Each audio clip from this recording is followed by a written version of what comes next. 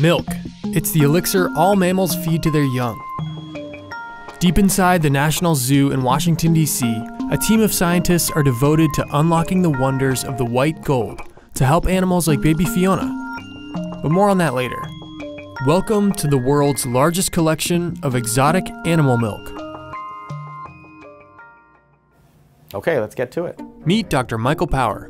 Can I call you Mike? Sure. Okay, Mike. What do you do here? I'm the curator of the Exotic Animal Milk Repository at the Smithsonian's National Zoo. It's the largest by a species count number of samples of milk in the entire world. We have samples that have been collected from all over the world that we keep in frozen storage. Animals like Armadillos, bats, giraffe, giant anteater, Asian elephant, African lion, cheetahs, tigers, sea lions, and zebra.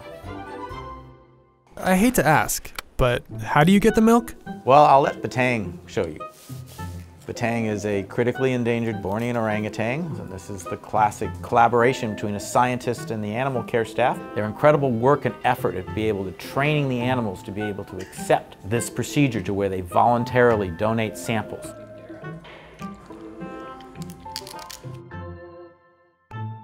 So now that we know the how, we have to ask why. The Exotic Mammal Milk Repository serves two critical purposes. One is basic science. It's simply trying to understand, in a sense, the origin of milk. And the other is a very practical, pragmatic purpose in the fact that we have to occasionally hand rear animals, and therefore we have to come up with a milk replacer formula. Okay, so when a baby can't be fed by their mother, you guys help come up with a formula that's as close to the mother's milk as possible. Have you heard about baby Fiona at the Cincinnati Zoo? She's the baby hippo who's stolen the hearts of people all over the country. Baby Fiona was born 6 weeks premature. She's a Nile hippo, and no other baby hippo had been hand-raised in North America. And so we needed to put together a milk formula to be able to feed her, to have her grow. So we worked together with the Exotic Animal Milk Repository at the National Zoo to come up with the formula to feed baby Fiona. So how's Fiona doing now? Milk is almost removed from her diet. We are very happy that baby Fiona is happy and healthy and growing very well. Awesome. Back to Mike. So what's next? The Milk Repository has samples from over 180 species of mammals, and that sounds pretty impressive until you realize that there's anywhere from 5,000 to 6,000 species of mammals. So we have only sampled maybe 3% of the mammals. It's still only a tiny tip of the iceberg compared to what we could be learning.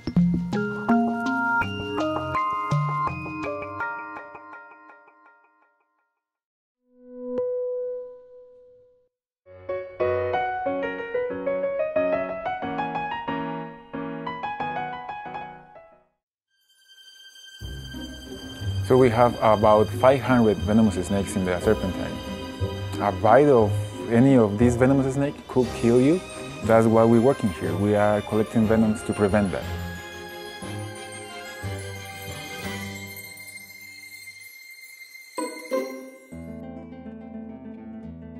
My name is Aaron Gomez. I'm the coordinator of the serpentarium. So this is a Central American coral snake. If you get bit, you can stop breathing and die. This is a new tropical rattlesnake. If it bites you, you can die after several minutes. So it's estimated that around 800,000 to 1 million people are getting bitten by venomous snakes every year. We need the snakes in order to produce the antivenom. There are not many labs making that antivenom, just like 6. We estimate to produce around 100,000 vials per year. Ta-da! So we handle the snake, we apply some massage in the muscles of the head, and then we collect the venom in this kind of special flask. Then we process the venom, we freeze dry, and then we collect the venom in powder form.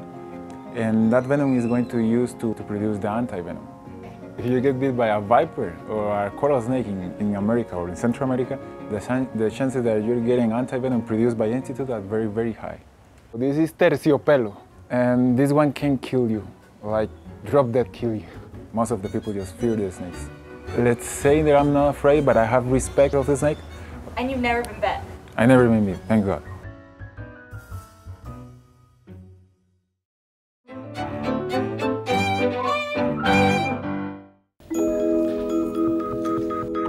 work, I really try to reproduce smell scenarios for different purposes, be it a street, be it a neighborhood in a city. I've done thousands of smell all over the world. Could we, on behalf of a smell molecule, find out something about history that we otherwise wouldn't know? This is Sissel Tolas. She is many things. An artist, a scientist, but more importantly, a smell expert. She, however, prefers another title. I call myself a professional in-betweener. Which means what exactly? There's a whole world to smell and a whole world to educate how to smell, so you cannot just limit yourself to one discipline. Right.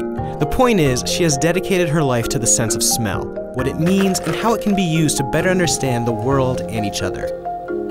Pretty early in my life, I started to ask questions. Why are we only understanding the world on behalf of how the world looks like? What if we start to use the other senses more appropriate for the same purpose?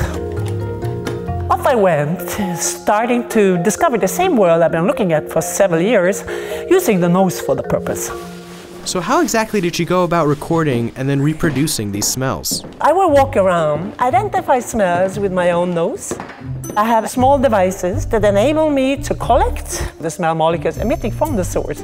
With the result, I go to my lab, and then the data I get back is then the starting point of reproduction of the actual smell. I have a lab consisting of up to 4,000 chemical compounds. And with those ingredients, with those compounds, I literally reproduce invisible reality that surrounds you full-time, all the time. Name a city, a neighborhood within a neighborhood, a historical building, or even an era in time, and most likely Sissel has reproduced that smell along with thousands of other scents here in her lab, with the hopes of using the findings for a bigger purpose. The purpose can be tolerance, education, navigation, to memorize. The list is endless. It's more interesting if you really start to understand the smells and see how you can use that information for a purpose beyond the smell itself.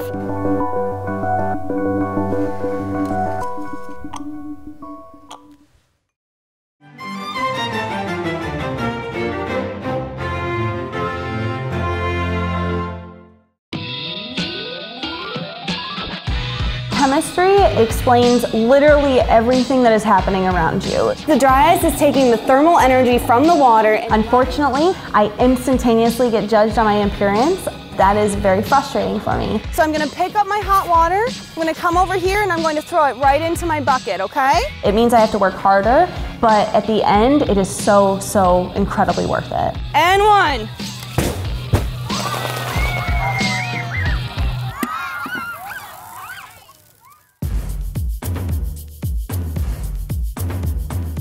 My name is Dr. Kate Bieberdorf, and I am a lecturer at the University of Texas at Austin. I'm trying to break the stigma of what a stereotypical scientist looks like. So my thing is I am not wearing a bow tie, I'm not wearing suspenders, I don't have some frumpy cardigan on. I'm just some regular girl who likes to play with fire, and I also really like designer shoes, and that's okay. As the alginate hits the calcium chloride, the alginate would prefer to be with the 2+ charged calcium instead of the 1+ charged sodium, and what happens is we form gummy worms. Doesn't matter what you look like, any human can be a scientist. I definitely try to use energy and excitement. I love this one. I do my best to try to reach students that might be intimidated by science. I use anything that will make the 483 students sit up straight and actually listen to the words coming out of your mouth. As soon as I've exploded something in their face, I have their attention for just 60 seconds and I can do whatever I can to shove that knowledge right into their brains. Okay, so what we're gonna do today is doing some chemistry. We're gonna do 3 different hands-on experiments. I find chemistry to be an incredibly challenging topic. Pour your water, pour your water. Beautiful, now keep watching, keep watching. I'm so sick of the stereotypical female scientist, and we can do things other than biology, by the way. Chemistry, physics, engineering, we can do it. Look at what you made! The fact that I've been able to master it, but then use science to start the conversation, but then physically stand there and break that image. It's the most rewarding thing I could ever do, ever.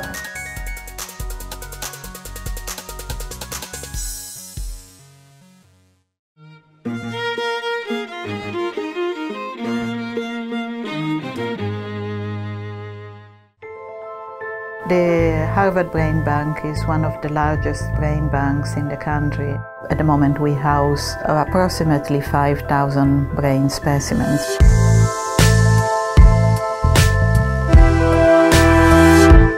My name is Sabina Berretta. I am the scientific director of the Harvard Brain Tissue Resource Center, which we affectionately call Harvard Brain Bank. Our mission is to collect brain specimens, store them, characterize them, and then redistribute them out to investigators across the world. They do research on the human brain, and in particular on large number of neurological and psychiatric brain disorders, such as schizophrenia, bipolar disorder, Parkinson, Huntington, and many others. The Brain Bank never sleeps. We have 2 sets of people that are on call 24/7. We have a very limited time window from when the person passes away to the time we need to be done with this whole processing. So this is going to be your first brain late at night, right? I know, first late night brain. We have to do it in less than 24 hours. Our courier will bring it to McLean Hospital, to the Brain Bank. So just put it out here, so we're going to take ourselves.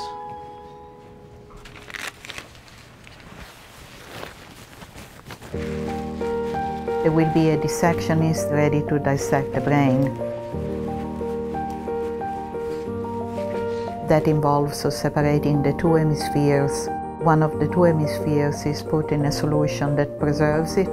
The other hemisphere will be dissected in thick sections, and those will be frozen. We are not even close to understand a lot of what we take for granted.